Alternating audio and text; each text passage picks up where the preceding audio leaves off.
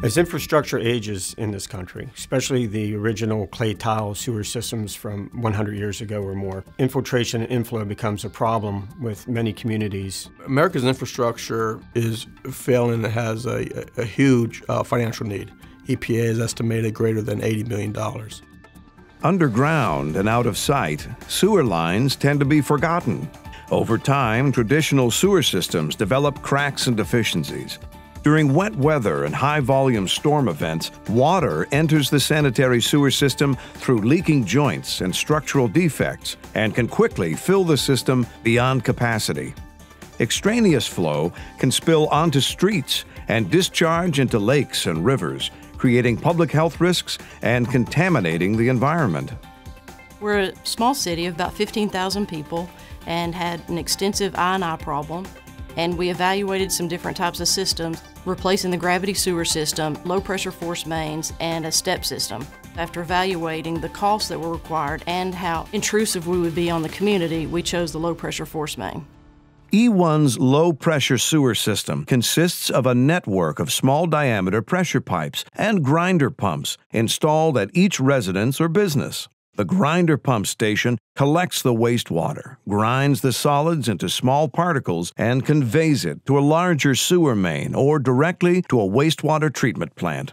The pressure-tight system virtually eliminates extraneous flows. This has profound effects on treatment plant capacity, cost, and performance.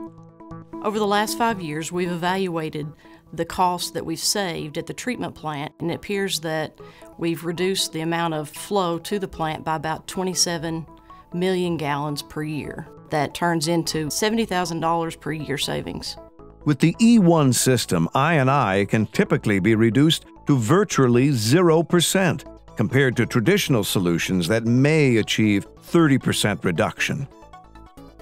The low-pressure sewer system uses 2 to 4 inch force mains that follow the contour of the land and are installed just below the frost line, eliminating the need for large, deep trenches.